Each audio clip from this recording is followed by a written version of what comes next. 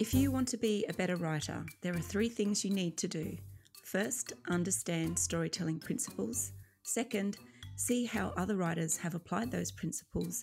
And then thirdly, use them in your own work.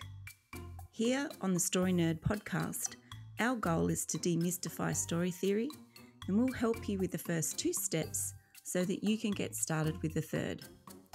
I'm Melanie Hill, writer, editor and poet, and I have a passion for middle grade and young adult stories, spy stories, fairy tales and master detective novels. And I'm Valerie Francis. I'm a writer and literary editor, and I focus on stories by, for, and about women. On today's episode, Valerie pitched The Power of the Dog so that we can study genre. It was written and directed by Jane Campion, who won a Golden Globe, a BAFTA, and an Oscar for Best Director. It's based on the 1967 novel, The Power of the Dog, which was written by Thomas Savage. And just a reminder, there are spoilers in this episode because we can't talk about the story without talking about the story. Over to you, Valerie. Oh, Melanie, I did it again. Yes, you did. Okay, this is a film, seriously, we could talk about for hours and hours and hours and hours. There is so much, like from a story nerd perspective, there is so much storytelling goodness here in this movie that I'll admit I was a bit overwhelmed. I really was. It was a bit gruesome in some parts that I was not expecting. Maybe I only found like the bull castration gruesome because I wasn't expecting that. What I like best about this story is that it sticks with you long after you've watched it. In fact, you kind of need to let it sink in a bit before you really start to understand everything that's going on here, because it has layers after layers. I'd really be curious to compare it to the novel because, in my opinion, this is a story that lends itself to novel form, not really to a movie. Why is that? Because it's about what's going on inside the characters' heads, what they're thinking. And that's usually the domain of novels. As writers, when we study this story in particular, we've really got to pay close attention. It's a film about the things going on inside the characters. It's about what isn't happening on the surface. So to truly appreciate the craft, we've got to pay close attention to the performances. Now, there have been 5 other attempts at turning Thomas Savage's book into a movie, including Paul Newman. He wanted to be Phil Burbank. I can't see him as Phil Burbank at all. But anyway, that's the role he wanted to play. But it was Jane Campion who finally pulled it off. I can see why others struggled. It's not an easy thing to do. And all of the people involved with The Power of the Dog at every level, they had to have brought their A game to pull this one off. Now, I am going to focus on genre in this episode because it's the theme of the season and because I think there's some really great lessons that we can learn about genre from it, including blending genres. This is an excellent example of what it means to blend genres and how a writer can go about it. But The Power of the Dog is also an excellent film to study for anyone who wants to learn more about writing scenes that work. One of my favorites is that piano banjo music off scene. I don't know what to call it. If you've watched the movie, you'll know exactly what I'm talking about. So if you want to know how to write scenes that work, this is a great film. If you're interested in character development, this is a great film. Or if you want to learn more about how to build tension and escalate stakes. Melanie, what were your initial thoughts of the movie? Well, I was actually dreading it, to be really honest. Because before I watched it, I really had a sense of the cruelty in Phil and the menace in him. And I know how someone like Phil can treat a person like Peter, and I've seen predatory behaviour and the power plays of deeply unhappy but charismatic people. And Phil was exactly what I expected. However, Campion's restraint and her ability to threaten without having to show Phil's fully dark side on the screen, I think, saved me from having to sit through the worst, what I thought was the worst case scenario. And Campion and the cast of The Power of the Dog have created a masterwork in storytelling. And this is not something that I think many of us could replicate unless you're Jane Campion. And I wouldn't attempt it at any stage right now. But there are, like you said, many, many things that we can learn from The Power of the Dog. To try and pin down its genre almost seems like a concept that is too simple for the complexity of the subject matter in this movie. Originally, I thought it was going to be a Western, but it's not.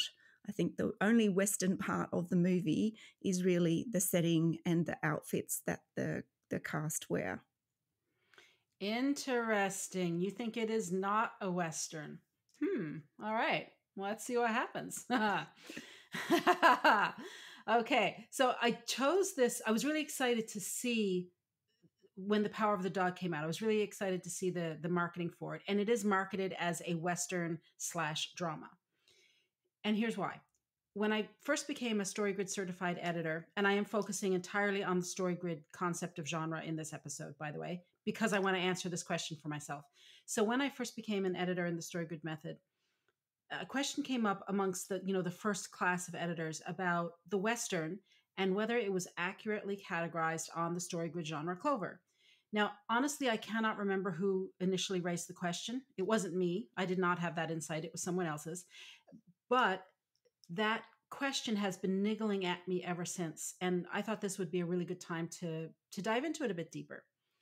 So in order to do that, first I have to talk a bit about the StoryGrid genre clover so that you understand what the heck I'm talking about. So in the StoryGrid, What Good Editors Know, Sean Coyne cites his references for understanding genre.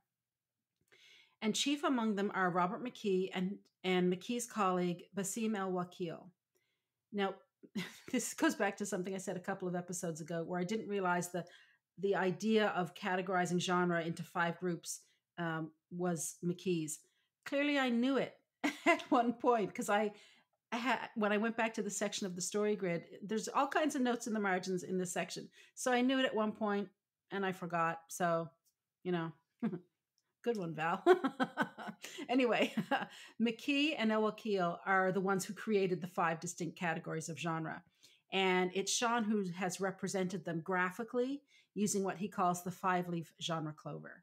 Now, if you're a gardener, you will take one look at that graph and see that, first of all, it's not a clover. And second of all, there aren't any leaves in the picture.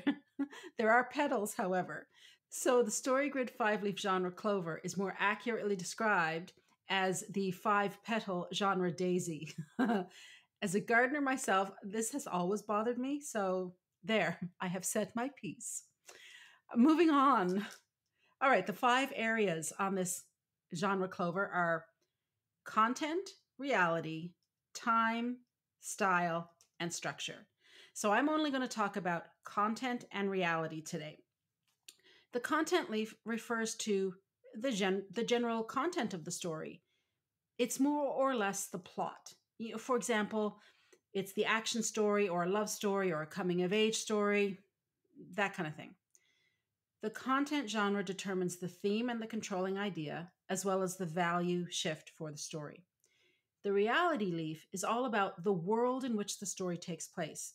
Is it a contemporary novel or a fantasy or science fiction or historical? The genre clover lists the Western on the content leaf. So, in other words, a Western is about the plot or the content of the story. Before I really started to study story, to me, a Western was High Noon or the John Wayne movies. The word Western conjured up a very specific setting and very specific conventions. In the StoryGrid, Sean Coyne describes the Western as follows.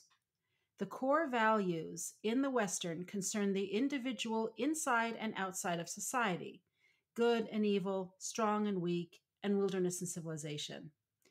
The core event is the showdown between the hero and the villain. And that's on page 93. Coyne also gives 4 subgenres of the Western: classical, where the stranger comes into town; vengeance, a stranger is intent on righting a wrong. Transition, a hero becomes an outsider. And professional, where the hero is just doing his job, but he happens to live outside the law. All right, straightforward, but I have questions. Couldn't those subgenres apply to other content genres? For example, the Jack Reacher books are about a stranger coming to town and righting a wrong, more or less. Society stories are also about those outside society, the disenfranchised people. Westerns take place in a very specific environment. So, how then are they different from, say, science fiction or a dystopian story? Now, I'm the first one to admit that I'm not an expert when it comes to Westerns. I know I have work to do in this area, and this episode is part of that work. As I said earlier, The Power of the Dog is marketed as a Western and a drama, and I can see why. The world that it takes place in, the setting and the landscape, the jobs that the characters do, as Melanie said, the costumes, like the clothes they're wearing, the way they talk, these are all the types of things that we expect to see when we turn on a Western movie. It's also set in a very specific time, 1925. So, in that regard, it's kind of historical fiction as well. We know that stories evolve over time, and as such, genres evolve right along with them.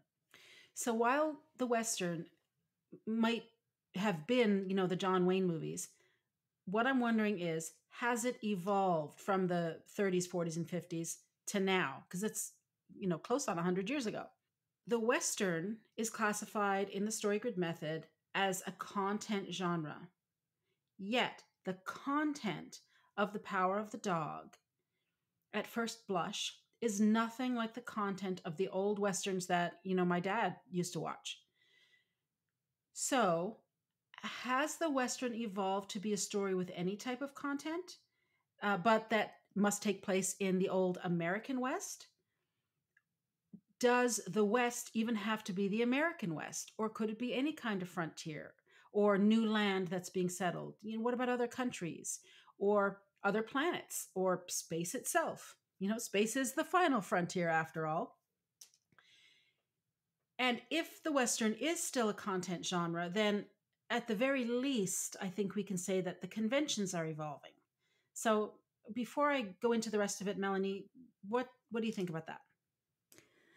Well, I think that's a really valid point because I, especially about the Westerns, because like you, I went to my go-to texts about genre and what this movie is, and I read the similar things to what you did, and I came to the conclusion that it wasn't a Western because I saw the story arcs of the main characters as not really about that didn't relate to me as the things that those texts had put out there as important as conventions and obligatory scenes for those genres. So, but that didn't help me come to a conclusion about what the actual genre of the story was. And I think I landed on it is many genres. It is the skill and the level of this story and the storytelling means that it probably covers this movie covers many genres and uses many genres at different points of the story, and I think it combines them really well, and it depends on which character you're looking at a different point in the movie to determine what genre it actually is. I hope that makes some sort of sense. Yeah, it really does. I absolutely understand what you're talking about. I had the same issue. What the heck genre is this? So I'm just going to bring you through my thought process here so that you can see how I came to the conclusion I came to. So first I thought, is this an action story of all things? It is, as I said, it's nothing like the Westerns I grew up with. At least I don't remember John Wayne ever struggling with his sexuality. That might have been a movie I missed, but I think that one would have stood out. It's easy, in my opinion, to fall into the trap of thinking that Phil is the protagonist because his character does have more of an arc. And of course, because that role is being played by the biggest star in the movie and arguably one of the biggest stars in the whole world. But I think Peter is the protagonist, even though he's off stage for the first part of the middle build. And I think Phil is the antagonist. Now, okay, stay with me here for what I'm about to say. Bram Stoker uses this same basic story shape in Dracula. Yes, you heard me right. I did say Dracula. In Stoker's work, the title character is the antagonist. He is the most complex character in that book, and the protagonist, who's Jonathan Harker, is off stage for the first half of the middle build, and Van Helsing has to come in, right, and fulfill that role of the protagonist. Now, with Dracula, having the protagonist off stage for so long, it doesn't quite work. But in The Power of the Dog, it works really well. And it's a really difficult technique. I can't understate this. Everything about this movie is at the master level. This is superior craft in every department. Don't try this at home. But by all means, watch it and learn from it. This is people at the height of what they're doing here. I wondered if a Western would resonate with modern audiences, because we don't get a lot of them nowadays. Yes, obviously Benedict Cumberbatch is going to get a certain amount of people to buy tickets and download it or whatever metric they use. But I wondered what people would think of the story itself. So I did check the Rotten Tomatoes score, and it is a rousing success with both critics and audiences. So clearly people liked it. Now, I said Peter was the protagonist, but Phil is so well developed that we cannot simply pass him off as a stereotypical black hat, the black hats that we find in Westerns. Although he does wear a black hat and Peter does wear a white hat. Phil has his own arc and his own story going on. I think it's probably more of a morality punitive story, but honestly, I didn't do a deep dive on Phil's arc. But again, if you're interested in learning how to develop characters, this is a movie you want to see, and Phil is a character you want to study. So, the story opens and closes with Peter. In the beginning, we get his voiceover saying, "What kind of man would I be if I didn't protect my mother?" And in the end, he has protected his mother. So we've got the hero, victim, villain triangle happening, where Peter, the hero, is protecting his mom, Rose, who is the victim, from Phil, who is the villain. There is life at stake. Phil is torturing Rose so much that she's drinking herself to death. We do see this dynamic in a Western, but it's also in action stories and thrillers. The Power of the Dog follows the conventions of an action story, and it follows the controlling idea for an action story. But it doesn't evoke the kind of emotion from the audience that a typical action story evokes. I wouldn't call this film exciting. It's intense, it's gripping, it's enthralling, all those things, yes, 100%. But it's not exciting. So it is checking most of the boxes for an action story, believe it or not, yet this is not an action story. And I think it's pretty obvious it's not a thriller either. And Melanie, you mentioned crime. I considered whether it was crime as well, because justice is certainly being served here at the end. And crime stories are all about this justice-injustice value. The Power of the Dog also evokes the same emotion from the audience as a crime story, which is intrigue. I mean, it is impossible to take your eyes off the screen. It really is. But I don't think we can call this a crime story. Okay, so given that this film is primarily about what's going on inside the characters, I wondered whether this could be an internal content genre film, a global internal story. In other words, is it a character-driven story? It does have that vibe, and it's obvious that Peter is sacrificing himself to protect his mom. He's behaving in a selfless way, and that's the stuff of morality stories. But Peter is altruistic at the beginning and at the end, so he's not really shifting in terms of, being selfish at the beginning and then being altruistic at the end. And besides, none of the subgenres for morality really fit here, so I don't think this is a morality story for Peter, but it might very well be for Phil. For Peter, I think this might be a status story. Now, it's easy to think that a status story is all about how other characters perceive the protagonist. And yes, there are stories that focus on that, but The Power of the Dog isn't one of them.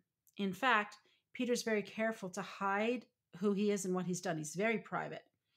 The outside world doesn't regard him any differently at the end of the film than they did at the beginning. But, and this is a big but, status stories are also about how the character sees herself. So, for anyone writing women's fiction, where the protagonist is dealing with self confidence or self esteem, you could be writing a status story. For Peter, it's a sense of self respect. Would he be able to look at himself in the mirror if he stood by and allowed Phil to torment his mother, possibly to her death? You know, what kind of man would I be if I didn't protect my mother, right? That's the question that starts this whole movie. So for Peter, I think it might be a status sentimental story because he's an underdog that succeeds against all the odds. But is this a story that's primarily about Peter and what's going on inside his head? No, it isn't. If it was, he wouldn't have been off stage for so long. And it would take Phil's whole arc and make it about Peter, which it isn't. All right, so now I'm down to Western. Is The Power of the Dog a Western in writer's terms? It is in marketer's terms, that's cool. But from a writer's perspective, can we call this a Western? It certainly has all the conventions, which are a harsh, hostile, wide open landscape, the hero, victim, and villain roles all clearly defined, a hero who wants to stop the villain and save the victim, a hero who operates outside the law, selectively or as a matter of course, and that's exactly what Peter does, a power divide between the antagonist and the protagonist that is really big, and a speech in praise of the villain. And in fact, there's multiple speeches in praise of Phil.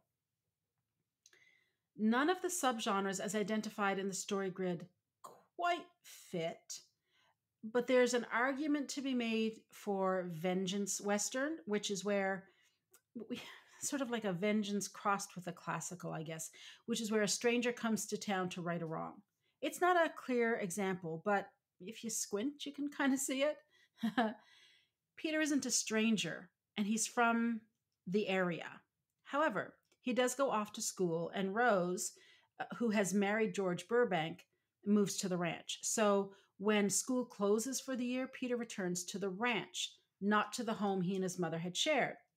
So if we look at it this way, we can consider Peter as the stranger and the ranch as the new town because Peter's unknown to them. One of the ranch hands, when he shows up, even says to Phil, "Is that him?" Because they don't know him. If we look at it that way, it kind of fits this vengeance subgenre idea. Now, the stranger who comes to town is the epitome of a free agent. He doesn't have any ties that bind him to a place or a group of people. This doesn't quite fit for Peter either.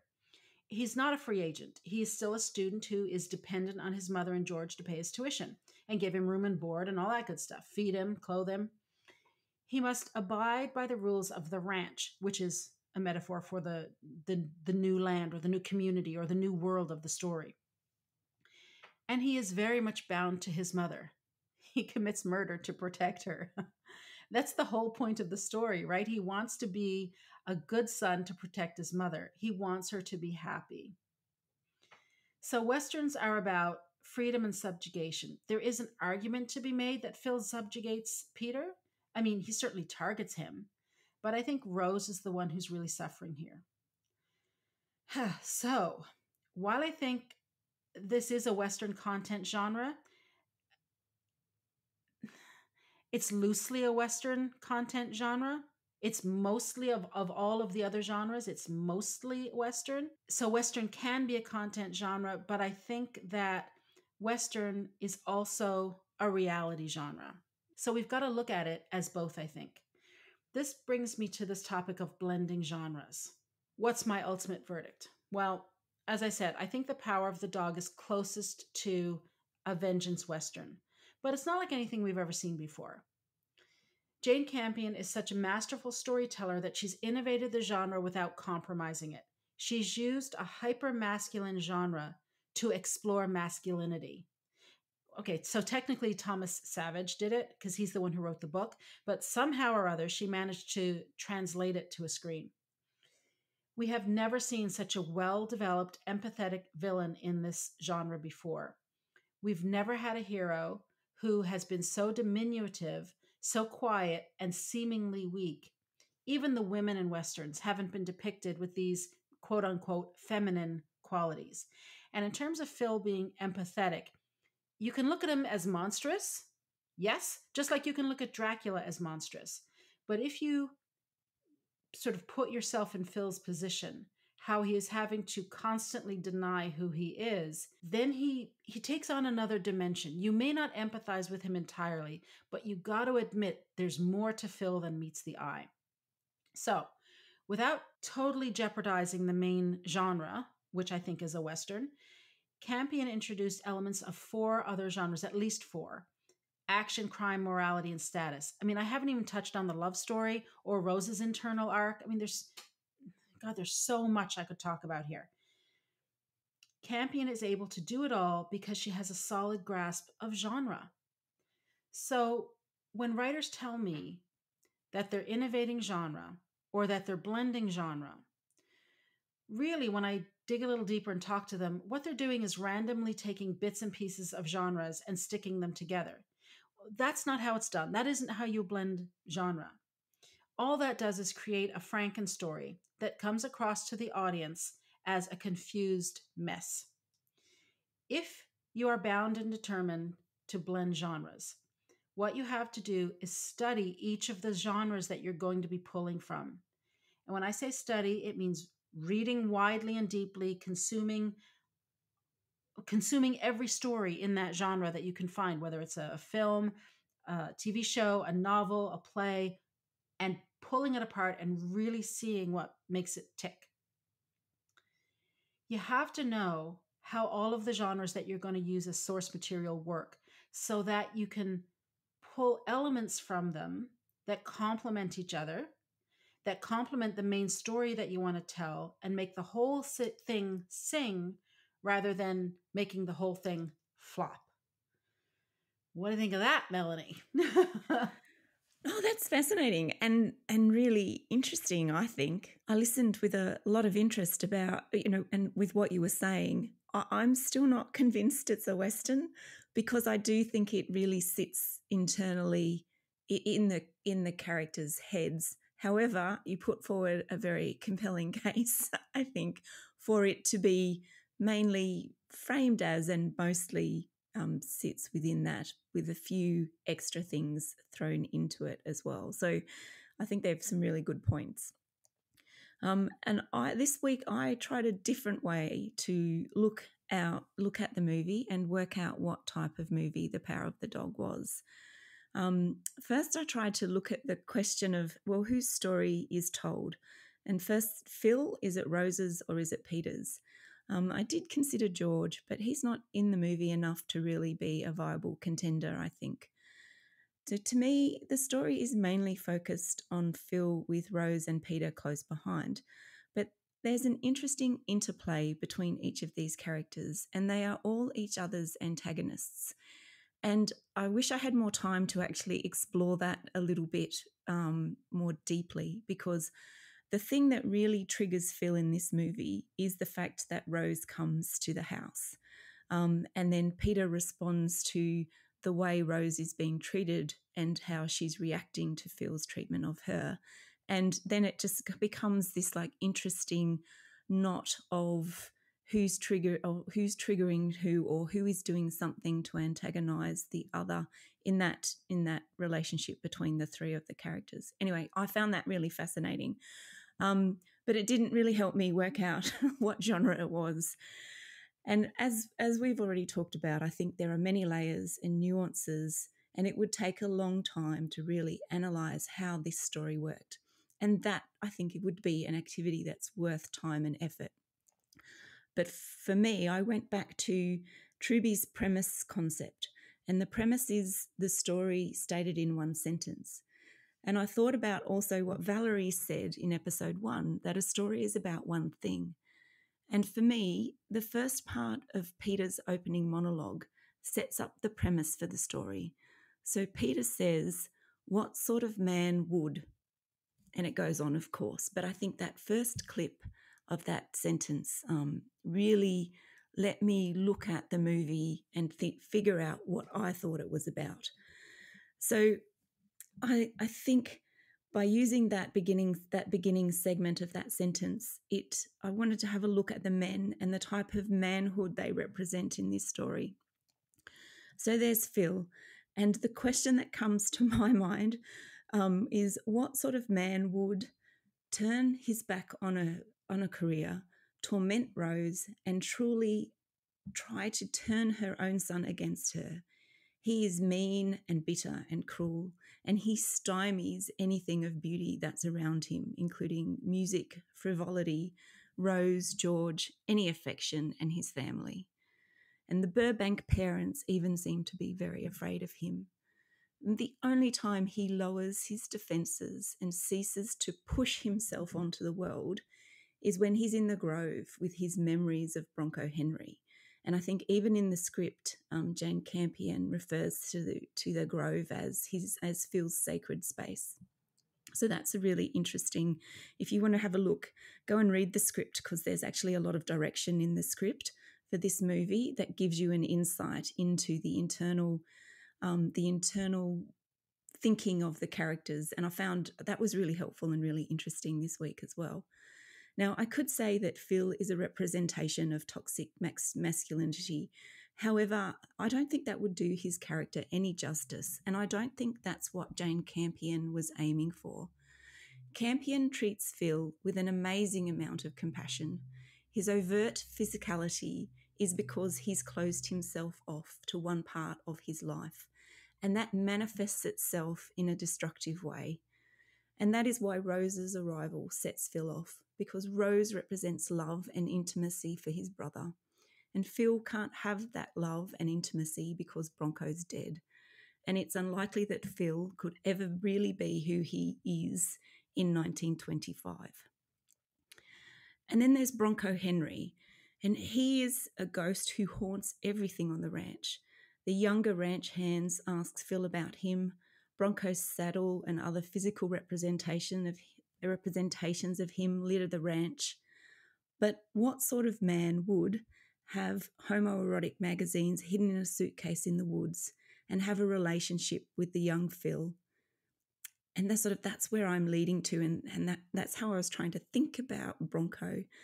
But I find Bronco's presence in the film incredibly interesting.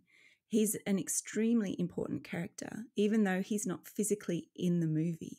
So, Valerie, what did you make of him? Yeah, let's go back to Phil for a second, because I want to just pick up on a few things that you said there. Benedict Cumberbatch actually did use the phrase toxic masculinity when he was describing Phil. So it's really interesting that you used it as well.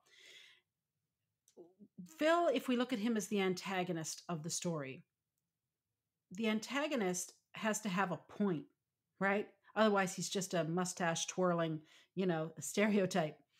When he's talking about Rose, he's right. Her drinking is out of control, but he isn't able to extrapolate that he's the one causing it.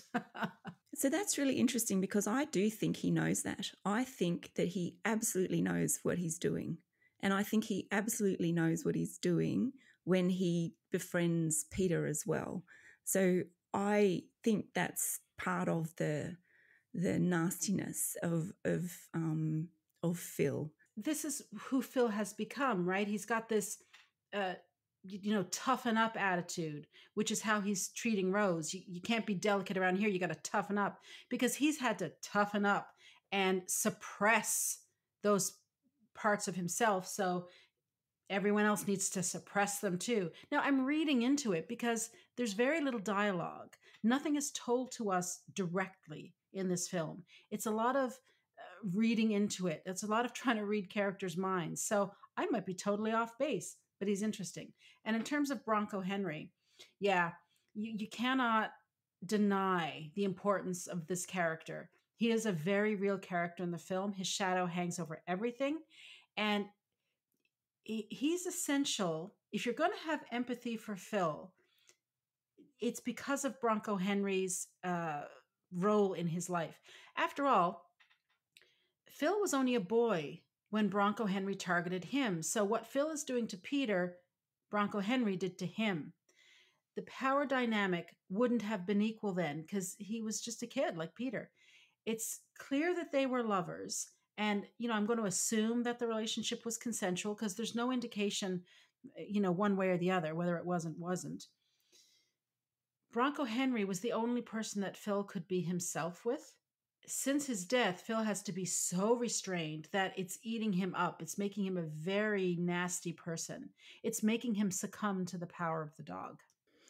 Yeah, and that's really interesting, isn't it? That a character that doesn't even appear on the screen has so much power in the story. And I think that's a real masterclass in living with the memory of someone. And I think if you're writing a story about how the memory of someone impacts the people who are left behind, Bronco Henry and that relationship and that shadow he casts over the ranch would be a really excellent example, and something that people should study about how to cast that shadow and make it last and endure after someone's death.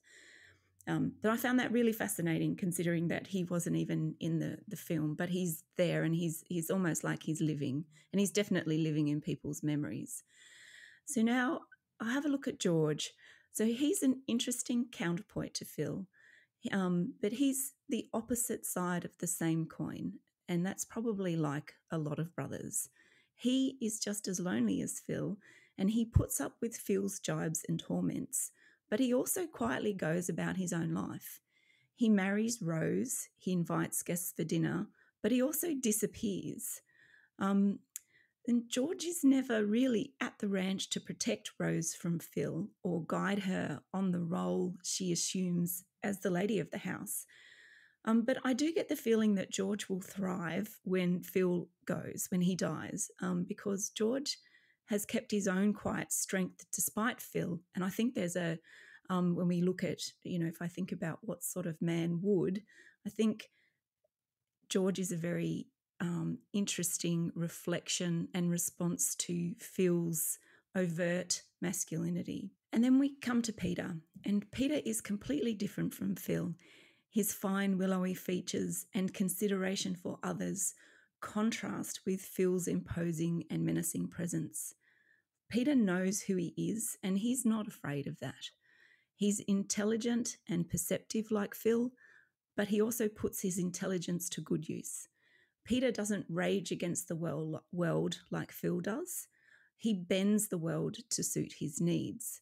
So Peter is strong, and he's strong in his convictions, and he is strong of mind.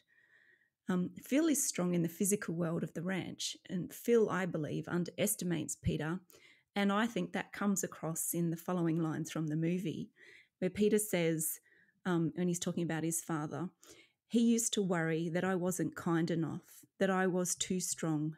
And Phil responds with, "You, too strong? He got that wrong, you poor kid." And this is Phil's downfall. He's so confident in his physical strength that he doesn't even consider Peter a threat. Although Phil is the centre of the film for the first half, it's Peter that takes over for the second half. Peter is a far more together character. He's not afraid of Phil. He's only afraid of what Phil is doing to his mother.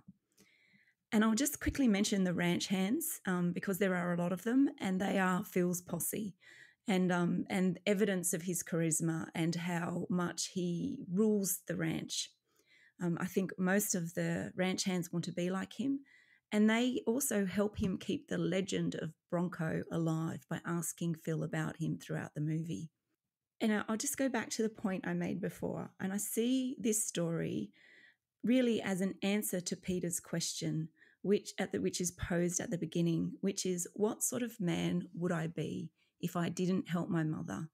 And I believe that this is the one thing that the movie is about. Now, Valerie, I know I haven't stuck to our genre theme, but I have tried to summarize this movie in a way that simplifies a very complex and layered story. So does what I say make some sense to you? Oh, yeah, absolutely. Let me ask you something. Do you think Phil is the main character? I don't know. I think he is. I think he is the most. It is his arc that really gets explored in the film. So from that perspective, he's the main character. And I think it then becomes a cautionary tale if he is the main character. But I do think that it is Peter who steals the show, and it is Peter who demonstrates how a different type of masculinity succeeds in the world. So I think it's about both of them, to be honest, even though Phil's screen time happens to be much more than Peter's. So it's not a very straightforward answer. I don't know, but I think it's really about both of them. And especially when I think about them in the context of that question about what sort of man would I be, then I think it's really about both of them. It's a fantastic movie. I'm actually really glad you picked this one for us to study. But you'd like it if I picked ones that weren't so hard. No, well, I do. Well, yes and no. I think because it's good to study such a masterwork, and there's a joy. I've just enjoyed that and thinking about it. And I'll think about this movie, I think, for years. So I do enjoy that. It's just hard coming up with the answers for our weekly show. Well, you know what? Sometimes you don't need the answers. You just need the questions. Yes. Yes. Okay, carry on. Okay. So again, the power of the dog was not what I expected. And like we just discussed, I think we could spend a lot of time deconstructing this story. And it took me by surprise. And I really had to watch it a few times to pick up on some of the key points. But I just want to highlight where I think there are 4 lines that really give us clues about what's happening and what is, or what's going to happen and what is happening in the story as it's told. So the first, as we've both talked about, is Peter's opening monologue, which is in full. When my father passed, I wanted nothing more than my mother's happiness. For what sort of man would I be if I didn't help my mother, if I did not save her? And the first time I watched this, I thought this was a really peculiar opening monologue. But on the second and third viewings, this quote really frames the movie from the start. So what it does is it draws our attention to Rose when we meet her. So we know then who the mother is, and we follow her path and what happens to her quite closely through the movie. So the second quote that I think is helpful is when Rose, who is drunk, tries to have a conversation with Peter. And what she's really trying to do here is to bring him back to her because she knows Phil is trying to use Peter to get to her. However, Peter says, "You don't have to do this, Mother. I will see that you don't." So at this point, Peter decides that he's going to help his mother. And in the next scene, he's reading a textbook and he's learning how to ride. And the textbook that he's reading is talking about anthrax. So it's a biology or a disease type of text that he's actually reading in that next scene. The third point is where Peter's view of Phil starts to crystallize for us. So Phil talks about what Bronco Henry says makes a man. And then Peter responds by saying, "My father said obstacles, and you had to try and remove them." So Phil is the obstacle that Peter has to remove to save his mother. Then after that, Phil tries to convince Peter that Rose and her drinking are the obstacle that Peter needs to remove. But I think that's not really what's going on. And I think that's where we start to see Phil's downfall and really see Phil underestimate Peter and his love for his mother and what he would do to save her. And finally, while Peter waits for his mother and George to return from Phil's funeral, he reads Psalm 22, verse 20. "Deliver my soul from the sword and my darling from the power of the dog."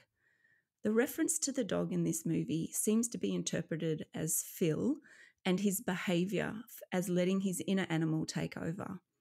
But I looked at some of the interpretations of the scripture to get a better understanding of why this verse is used at this point in the story.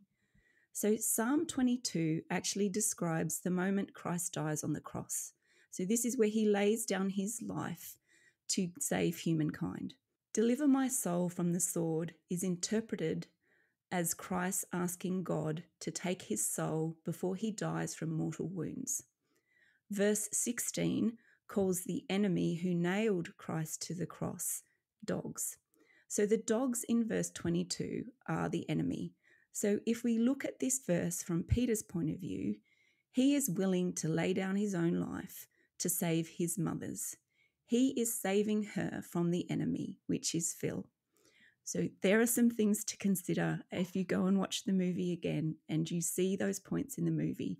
Have a think about those and have a think about how they lay the path for us to get to the conclusion, which I still think is very satisfying actually at the end of the movie. And I can't emphasize enough how much I did enjoy watching this movie, despite my my hesitation at, when you suggested it, Valerie. All right, let's wrap this up because we could talk for hours. Okay, the action step. Today's action step is to consider your genre very carefully. Will you stick with one genre or do you want to blend genres? If you choose to blend genres, do you have a deep and thorough understanding of each of the genres you plan to introduce into your story? If you don't, you'll end up writing a Frankenstory. Well, that wraps it up for this week. Join us again next week when we discuss Dune. To support the show, please leave us a rating and review and tell your writer friends about us. For even more information about putting story theory into practice, subscribe to Valerie's Inner Circle by visiting valeriefrancis.ca/inner circle and follow her on Twitter and Instagram at Valerie_Francis. If you'd like to find more out about me, visit melaniehill.com.au or visit me on Facebook as Melanie Hill Author. And remember, story theory doesn't have to be difficult. It's a tool to help you write more and not less. So take one step at a time and have fun.